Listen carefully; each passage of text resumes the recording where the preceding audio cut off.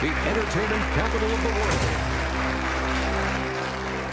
So you heard it right there. This weekend, you can watch the biggest night in Hollywood when the Oscars air right here on ABC Columbia. It's coming. Our Gabrielle Franklin has what we can expect from this year's show. After years of seeing similar types of movies getting nominated and winning Academy Awards, some say it could be a new age for the Oscars. I think they've changed the rules so that the membership of the Academy is reflecting a younger and more diverse population.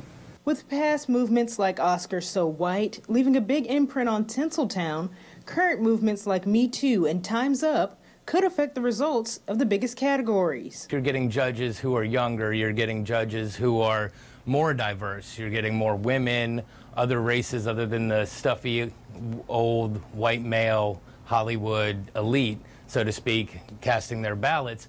So, for example, that's one reason I don't think Phantom Thread would win. I think 10 years ago, Phantom Thread's the type of movie that would win it. We will have to tune in to see if the makeup of judges throw any curveballs, but there seem to be some clear favorites to go home with a golden statue. Shape of Water and Three Billboards Outside Ebbing, Missouri have both won the big prizes in some other awards competitions, ceremonies that precede the Oscars.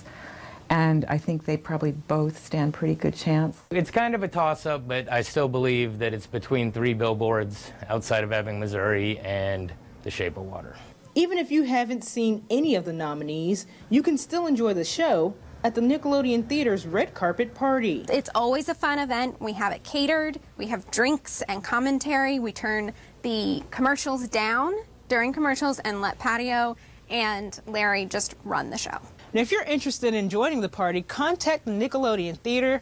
We'll leave their information for you on our website. For now, in downtown Columbia, Gabrielle Franklin, ABC Columbia News. Exciting night ahead, of course, happening right here on ABC Columbia. Yeah. That'll be